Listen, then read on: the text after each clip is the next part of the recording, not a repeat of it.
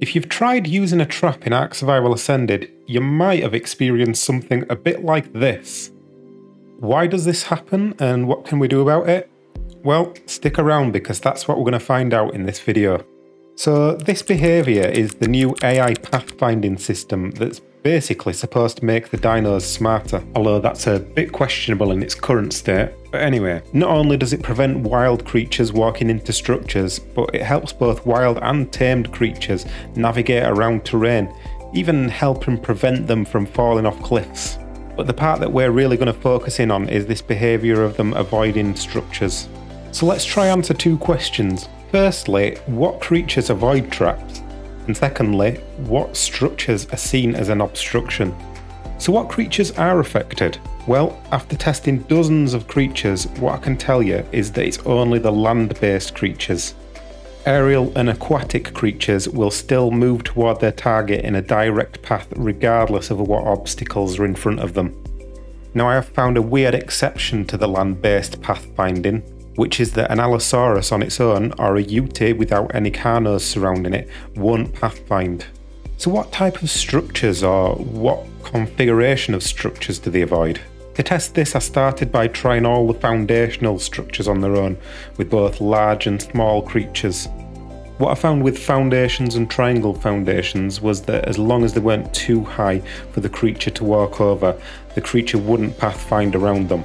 With pillars and gates, the small creatures would have no problem going through, but the larger creatures would realise that they couldn't fit and they'd walk all the way around. But the most unexpected one was fence foundations and fence supports. All creatures, no matter the size, would walk all the way around them.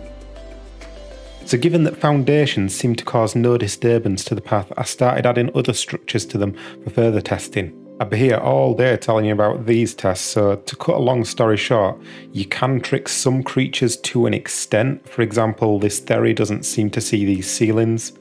But one thing that's been consistent in all my tests is that they always seem to know if they're going to get stuck. So I think it's safe to say that trapping as we've known it for all these years is gone. Whether that's a good thing for the game or not is a question that I'll get onto in just a minute, but before we do, let's consider 5 options you're left with for trapping land creatures. So option 1 is to struggle on with the same old traps. It's not impossible to get them into these traps, it's just very difficult. The best chance you've got is staying very close to the creature while it hits you through the trap. Option 2 is bear trap and build around with gates or billboards. This is a method that I hate from a creative standpoint, but there's no denying that it's more feasible than ever now that structures have no pickup timer.